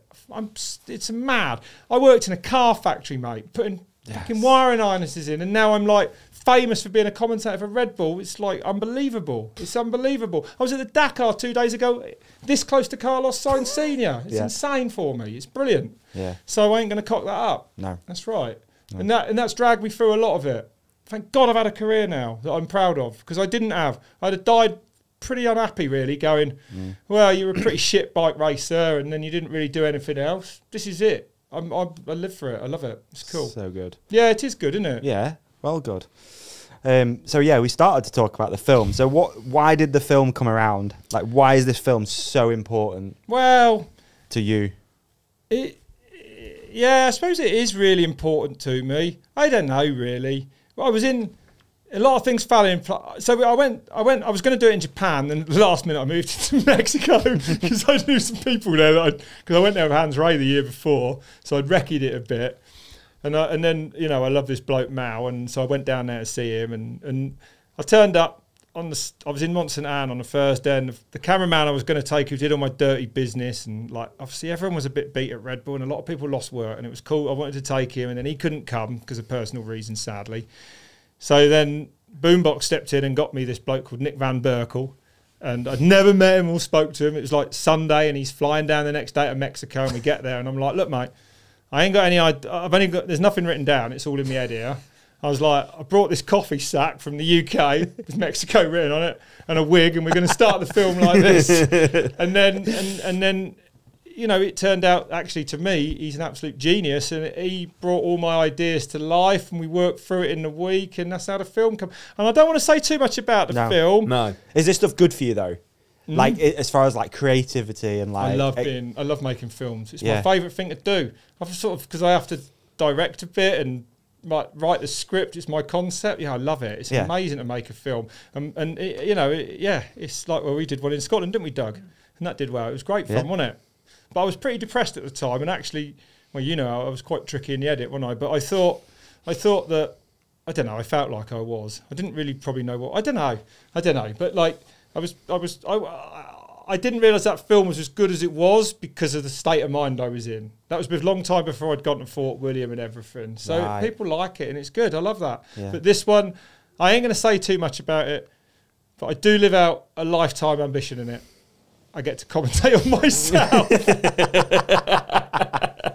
which is so weird, but quite funny. So yeah. But the film, let's see, it's going out on Sunday. Yeah, I'm calling it. Right, what YouTube channel? Mine. Nice, my dude. YouTube this Sunday. And what time are we saying? Because we're going to meet. What do we do? 6:15. We're going to meet in the chat, aren't we? Let's get anyone who's listening to this get in the chat. Yeah, that'd be good. We'll get in the chat. Let's go 6:15 p.m. Sunday. That's when it's going out. GMT. GMT. Yeah, you're right. Yeah. And I don't know, but yeah, like it's. I sent it to Giant actually. Obviously paid for it, and obviously, you know, riding for them this year has been amazing as well. And they give me an opportunity to make these films, so which is incredible. But they said it's like the most personal thing they've ever seen. I don't know if you've just seen it. Would you say, is it? I don't really know. I didn't think of it being that personal. I see it as being... It's personal in the way that it's funny. Yeah. Yeah. I'd say it's personal in the way that it shows your personality, to me, is what I'd say. It's making light of what I went through, actually, is what it is. That is true. And that's the only way to come out of it, really, isn't it? Yeah. Yeah, certainly. And if you just listen to this, then probably you would actually... You know, it probably is more personal, actually. Yeah. I think given the conversation... lets you know the background of it now. Well, absolutely, Given the conversation we've just had now, makes that so much better. It was driven by... and it was good already, but it's like better, but it is driven by emotion. Yeah. Absolutely. Yeah, it was a really...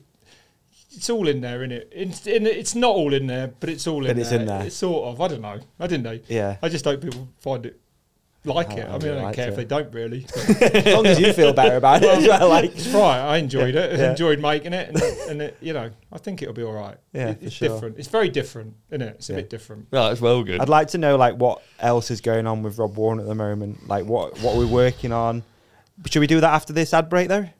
You want to have an ad break? Yeah, we'll do an ad break. It's an ad break. Ad break. Bing bong! This is an InvisiFrame public service announcement. That's right, we've just joined the InvisiFrame team and we're here to tell you about some of the benefits.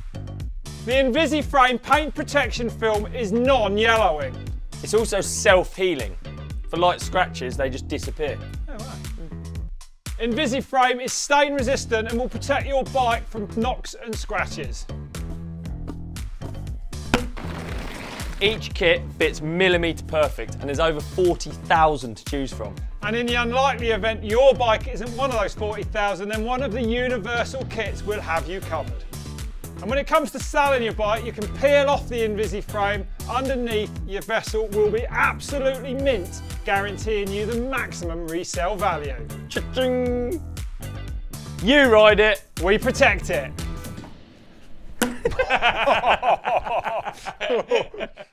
And that's not all. For the first 2 weeks, they are also giving TRC listeners 15% off across the web store. All you need is the code THERIDECOMPANION, all in lowercase. Remember, they ship globally and all prices include import duties, so you don't have to worry about any nasty surprises. That's a discount off everything, including PPF kits, decals, bike wash, and their new protective coating. Listening to this after 2 weeks? Don't worry, we still have you covered, and the code will continue to work and offer you 10% off site-wide. Thanks, InvisiFrame. I wasn't actually trying to put... Because I feel like a cock. I don't know how to say it. I don't know how to say... Each of these individual things are Like, do they need to have all? How detailed should you go into it? Well, how much should you actually find out about yourself? Yeah, do you know what I mean? Yeah, like, no, you're right. No, you're right. What for me? I don't know what for me would be helpful. No, I wouldn't have done ever if it hadn't kind of been highlighted to me in a way. But then I started down that path, and I did need to know. Yeah. And now it's become really interesting to me, actually, a bit like neurodiversity. But I hope in a good way. I hope in a good way because now because it wasn't. Think like you were saying when you say disorder, it's fucking shit, isn't it? Yeah. Who named it that? Yeah. But you don't want to. No one wants to have a disorder. In many right? ways, it's an advantage. Yeah. I couldn't commentate like that if I didn't have autism, I don't think. Because I would never put Mate, the work like you in. said, look how many smart people have it. Yeah, well, that's right. It's like that. Like, for some people, it's a cheat code. Like, my partner's sister's got autism, like quite heavily autistic. Yeah. But, like, obviously she's just struggling in a lot of situations, but you ask her a football score from 2 years ago. Well, yeah, you go. It's like, okay. Honestly, the stats quite for cool. World Cups are soothing. It's hard to explain. I love them. I'm like... It's like relaxing to me to find that shit out. You know, it was true. Yeah, it was. Yeah. You know, I like that. That's like a comfort blanket for you. That's really cool. It's mad, isn't it? Yeah. But it is, and then to go and deliver it. Yeah. But that took a lot of work. That took a lot of work to get good at that. But yeah, it's interesting. Ultimately, you've got to live your life. You are what you are. All this labels don't matter, like you said. It don't matter. Like, I'd never known I'd have carried on as I was blind forever. But I do know now, and it actually, and now I've come to terms with it. And honestly, after today. I don't know if I'll ever mention it again, right? Because I'm not... You don't need to, No, and I'm not going for any more assessments and shit. I'm getting on with life again. I'm over it. Yeah. But this is drawing a line under it. And yeah, I'm quirky and odd. Yeah, you know why now? Yeah, I'm difficult. I'm really difficult for Red Bull sometimes. I know I am. But, like, they put up with me, which is fantastic. Yeah, I don't fit many places, and I never have. But I do fit there, it seems. Yeah. It's cool. Yeah, funny, isn't it? Hey? It is, mate. It's a funny old world. Funny old world, isn't it? We're all different. We're all very different. Aren't we? And that's why we don't all get on. And that's why there's wars and all that shit. Yeah, it's true. It's quite true. Yeah, for sure. No, it's funny, isn't it? So what is next? What's going on with Rob Warner? I've got some serious travel coming up. I heard. I'm going to Guatemala next week to shoot part 2 of this. Yep. I might have to get a bit of clearance on that. See how this one goes down. and then I'm home a week or 2, and then I go to Tasmania for hardline. On the way back of that, I go to Chile, to Santiago, and then off to do the first Cerro Abajo, Red Bull Cerro Abajo downhill race. Then I come home, and I think I'm home 2 weeks, and I go to New Zealand for Crankworks. Yep. And on the way back from that, I believe I think it's Mexico where you're going to be. Guanajuato. I think so. After New Zealand, then. Yeah. So you're doing the.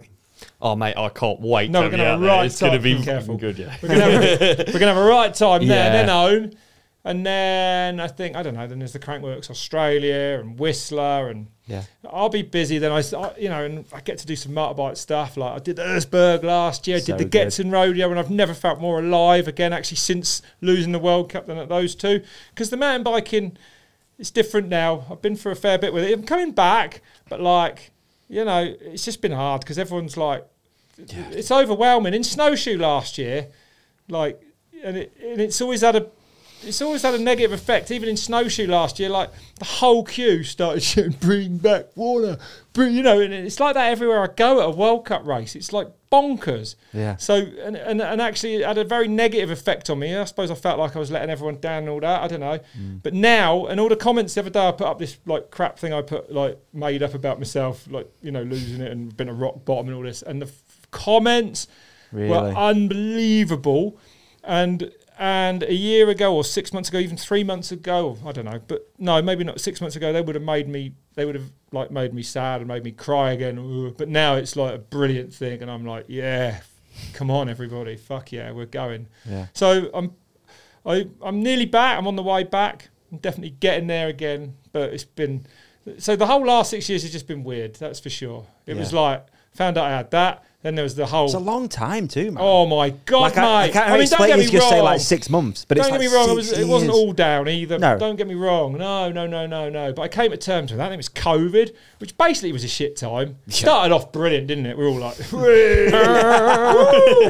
yeah, and then it was like... it was a bit sad. Yeah. Went on a bit. Yeah. And then losing the World Cup. But losing the World Cup was far worse than anything else. You know, and still a bit of a mystery to me, but I wasn't the only one who went through it. No. I think a lot of Red Bull went through it, man. It was a big thing for us. It was an amazing production to be a part of, an amazing thing to do, to drag a sport from nothing back to the Gideon heights of like a high-end production, which is what downhill deserves. Yeah. It deserves it. It's the Formula One of mountain biking. Hey, actually, whilst we're talking about this, right, because I hear a lot of mountain bike races when you're talking about your schedule. That's a lot of mountain bike races you're doing with Red Bull. Yeah. It's not like you're not doing mountain bike races. No, it's absolutely what I do. So we've just got one organisation, the UCI, and they do another mountain bike race, and it's the same discipline even.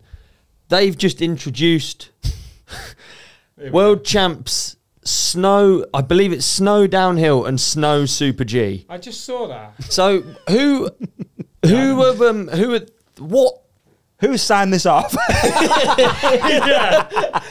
But I mean, who did they see riding down a ski slope and they thought, this is a sport? I don't know what it is. I think I know where it's come from, and this isn't anything official or anything like. I'm not in with the UCI. What are your thoughts on it, first of all? Let's see what it looks like. Right, so you're open to it. No, you're open to bombing not down. really. I don't know. I mean, if it's as fast as ski racing, I don't mind downhill skiing, but it ain't downhill, is it? But I don't know. Let's see. I don't know. But Mate, but what I think is happening is that I think the Summer Games, the Olympics are stuffed, and I think this might be what they're trying to do is to get downhill in. You know, the village is full, right? They can't fit any more athletes in. This is only what I know. This might be incorrect. So they can't get downhill athletes in without getting rid of a cycling discipline. It's maxed out, and obviously there might be space in the Winter Olympic Village, from what I gather, something like that. I think, and they might be going. You think? Maybe bicycle football could go. But how untrue is that? How untrue is that to downhill? That ain't downhill. If there's an Olympic discipline of downhill, it needs to be what's been happening since 1991 when we had the first World Championships. Not some new. This is not right. This is not downhill. It so definitely needs to be something that people do. Doesn't Yeah, it? You know what I right. mean? Like, that's insane to me. Oh, let's chuck them down the Should we go slope. to Kitzbühel next week, do a bit of skiing? No, let's take the bikes. It's insane, man. What are they going to do? Scuba racing? They all got snorkels and pedal through the sea. Pretty bizarre, isn't You know it? what I mean? What is it? What is it about? I've always through the sea. Dude, I've never understood it in the Olympics even, right? Right, track cycling. Yeah. What's the participation numbers on track cycling? What are we talking? Why are there so many disciplines in track cycling? Yeah, I've it's got mad. to say, It's mad. and I'm not wishing for mountain biking to be in the Olympics, but what are we even representing if you're putting loads of people going around in circles? No one fucking does it. Hey, I don't want downhill to go in the Olympics. No, I don't. But then, Because you'll end up in this weird 4-year cycle. what And about snow downhill? I think that's probably a worse idea. I do, but like, you know, you're going to get in this weird cycle where probably the year before an Olympics, like they'll have to qualify, I guess, like the cross-country riders. But as soon as they get the points, no one's going to risk injury. Yeah. And then that year up to it, no one's going to race until they race at the Olympics because it they've just got to be there. Gets strangled, doesn't it, the sport? What do you my get? opinion. 4 people from each country and the Well, rest yeah, just... and honestly, sometimes I feel like it's not a fair representation either because, like you say, like small countries don't get to send both their good riders, and especially in downhill where anyone in theory can win with a one-run format. Like anyone who's pretty good should have that opportunity, and they almost definitely won't. So let's keep downhill out of the Olympics, in my opinion. It's good as. It was good as it was. Is there any obviously you still must keep a really close eye on the sport? Less so because it's quite difficult for me to follow it. Is it? Yeah, I don't like. Okay, I was going to say team I moves try and this year, follow but the it's- results. No, I know a bit about that. Yeah. You can ask me about that. I keep an eye on it, of course I do. I don't follow the racing as much as I would like. Yeah, But feels like it's been a double whammy for downhill, obviously with the changes with the broadcast. Well, we've gone through that, but then also like the pandemic impact now of riders not having teams. I just feel like unfortunately we're in a bit of a it's a bad time. bit of a mess, isn't it? The industry's in a mess, isn't it? Yeah, for It's sure. a bad. Like we bad said, time. we were talking obviously about like Danny not even having a ride. Like Well, that's what it sounds like, right? at the moment. At the moment, As of recording this, there's nothing yeah, reported. so But someone like, said, I don't know, but yeah, it's so weird and different out there at the it's moment. really it feels bad. Like, yeah, It's a really bad situation, Yeah. but let's see what happens. I mean, yeah. It's a good sport. You know what I mean? But Yeah, but in great all sport. honesty, it's a great sport. It is. It's a And made-for-TV sport. yeah. Yeah. Which brings me on to something I want to ask you about, and that we've already said you're going to Mexico. Cerro Bio, which is the urban downhill racing. I think is so exciting. Obviously, I've got a bit of a horse in the race, but like, I really love it. I love the racing, and I love it. It's become its own thing. Yeah. I love it, and I said to Red Bull I love it because it's like absolutely authentic. Yeah. Like it's a real thing. You know, there ain't no fake ass about it. These are South American riders that don't really get to perform in Europe, and they go to these street races, which is their bread and butter. This, like, to them, it's downhill. Yeah. This is what they do. They ride concrete stairs. They practice. This is what they do. I mean, they do other stuff too, but it's a speciality down there. And I love commentating on it because they will risk their lives to win it. They really will take some risks. Like they punch it out. Yeah, it's madness. Like it's concrete stairs, madness, as fast as you can go with a handrail that you saw Bernard's crash. Like, was it last year or the year before? Yeah. You know, it's gnarly, mate. And the South Americans are the best at it. Juan Favelas or Munoz, depending on what name he's going under, and Camilo Sanchez are like, you know, they're extraordinary bike riders, and Velas had a good ride, didn't he, in Leger last year or something? He's injured, unfortunately, the series champion. I don't think he'll be at round one, but he broke his hand at Manizales downhill. Right. I think it was his hand. He's unbelievable in practice. A lot of seen. So this is a mad thing. I've never seen a street downhill in the flesh until this year. I cannot wait to be in Mexico watching it with you, because it's unreal how much it unravels during practice, because practice is so limited. Yeah, they get like 3 runs. The track's built in the morning. Yeah, it's so limited, and like they have to tick off all of these features and stuff, and they're really key features, you know. Otherwise, you've got stairs in between, you've got streets. It's not like a World Cup track where, yeah, you've got features, but it's about the whole track, isn't it? Like the practice is really telling to me, and you watch Wunfer come down first run and you're like, whoa, like he's cooking first run, and it's like desperate to win it. Yeah, he's putting his life on the line to win it. That's how I see it. Yeah, well, he is.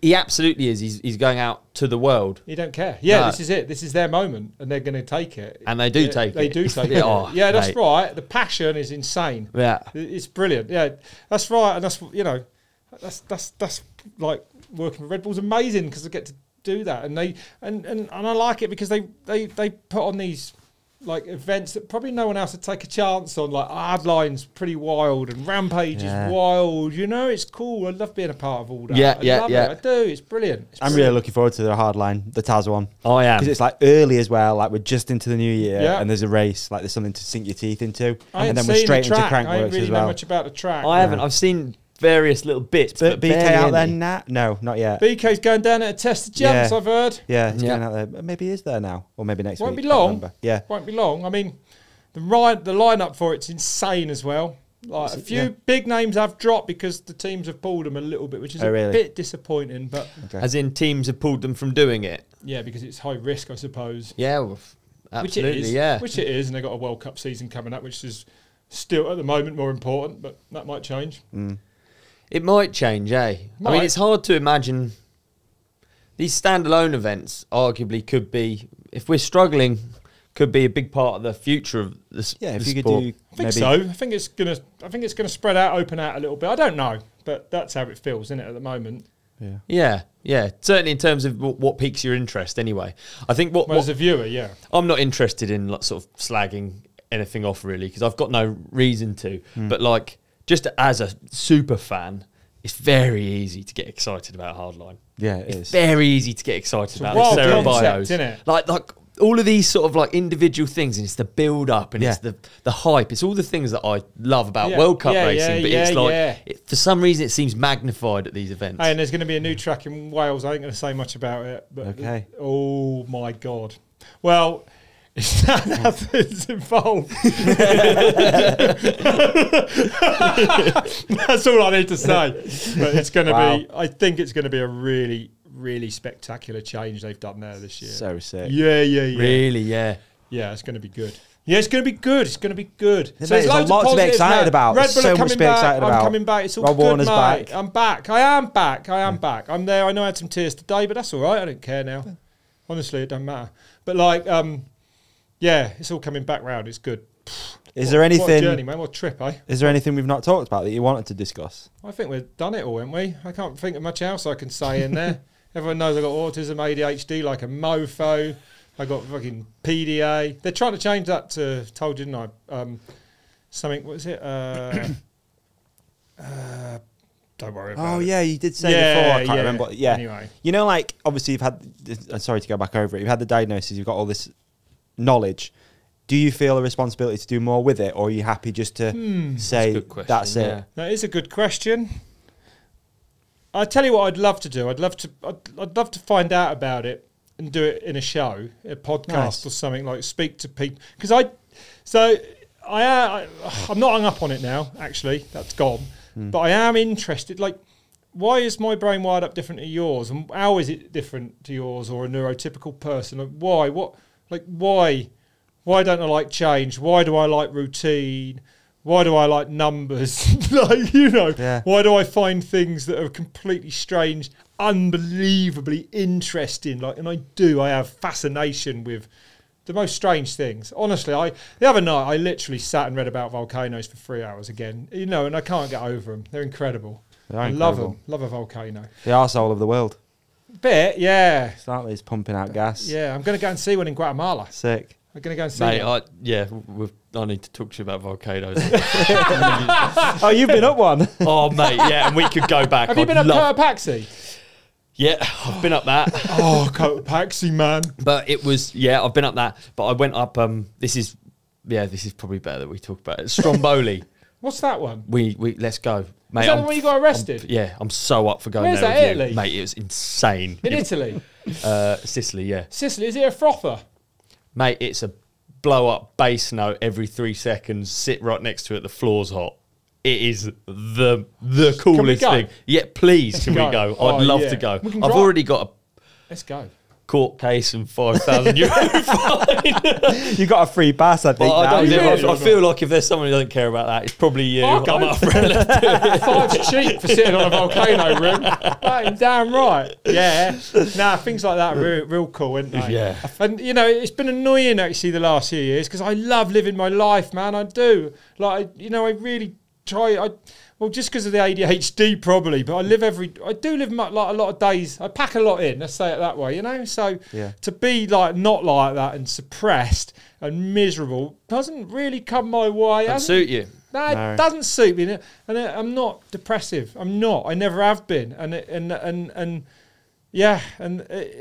last years have absolutely spanked me. They did that. Yeah, it did. But anyway, I think it's super interesting that you can learn so much about yourself now, with the power of the internet and stuff, right? And like, you got this meat suit that you walk around in, and this thing in your head, this brain, and like now you can actually take a deep dive if you want to, learn more about it. Like, hey, how am I this way? It's actually super interesting. Yeah, it's like super how you're interested in volcanoes and stuff. It's like learn about it. I'm a brain surgeon, but my God, this is in here. This is me. It's you. So I might as well find out a bit about it if I can. And I'm not hung up on it anymore. And I'm definitely more focused now on getting back to work, being really good at what I do, and putting everything into that. And I will. I will absolutely do that. And I really struggle to not do it to the best of my ability, and there's certain things that can affect that, you know. But like let me go to work, put Elliot next to me, put Tracy next to me, and let's smash some commentaries. You know what I mean? Like, let's do it because it's an amazing. Do you know what? When I did them World Cups, every race was a privilege, and every race I saw it that I had to match. Like, you're talking about Nino Schurter, this incredible athlete, or Bruni, you know, or any of them, Menard, and the commentary absolutely has to respect the work they've put in, and I needed to match that with the commentary, right? And that's how I did it, really. Like, you know, I loved commentating cross country. It was amazing. Not always, but on a good race, oh my God, it's really hard to beat. You know what I mean? Yeah. So you've got to respect it. You got to run it, and that's been probably a little trickier. Last year, I think I was over emotional in a lot of commentaries. Perhaps like this year, hopefully, I'll be a little bit calmer, a little bit. I don't know. It is what it is. I'm pretty emotional when I commentate because I got no control over it whatsoever, apparently. So yeah, all good. Let's go. Let's go. Amazing. All right. Well, thank you. I feel better. Thanks, Doug. Thank you for everything. No. Honestly, the thank you is to you two for getting me in and let me do this. Pleasure. And it's been. I wouldn't have done it with anyone else. I couldn't have done a podcast over the last year because I'd have blown the world up and wouldn't have a job. I'm proud of me now. I'm proud of myself. Like, actually, I've come through it, and I can. It's good. It's all out there. Yeah. That was fucking massive for me today. And really proud of you, man. I am, yeah, I'm emotional to get it out. Proud of you. Thank you for everything, honestly. Thanks for everything you've done. No, don't thank me, man. It's just work, but it's just brilliant. I'm going to go home now and just be happy and smile, and because it's done. And when this comes out, you know, everyone, I am who I am, and this is it. And live your life, be who you are. Don't give a shit. Just run it. That's how it is. Mate, you're making me tear up. Let's wrap this. Where's that whiskey, motherfucker? Fucking yes, dog. Dude, that was a good one. What an episode. You did really well there. Oh, thanks, dude. Yeah. Do you know what would finish it off? What? If you could put some sort of link over my face. Yeah, I can do that. I could put a video up on Ollie's face of an episode we think you'll love. Is it on now? There is a subscribe button here on this chair, and on my face, another video we think you'll love. Thank you. We appreciate you. There's nothing in the chair now. Subscribe.